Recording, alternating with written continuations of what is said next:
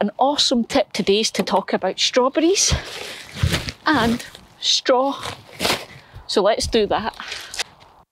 If you're growing strawberries for the first time, you might be growing them in drain pipes and pots hanging on the shed, on the walls, or you might have them in a bed in the garden. Traditional. Hey, but sometimes traditional's fine. One of the things you might want to think about is now that we're starting to see all these awesome flowers, we're going to get fruit where these flowers are. But when that fruit touches the ground and it's wet, it can sometimes rot. And that's a bit sucky because we grow strawberries because we want to eat them.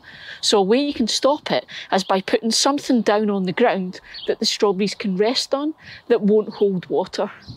And the old-fashioned way of doing it is this. It's just putting straw around your strawberry plants. So I'm going to get that done. Wouldn't it be awesome if that's why they were called strawberries? Don't think it is though.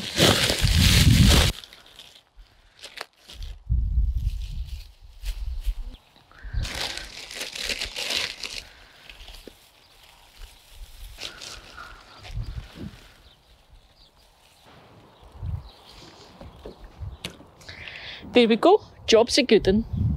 We should have some strawberries, probably in time for Wimbledon's finals.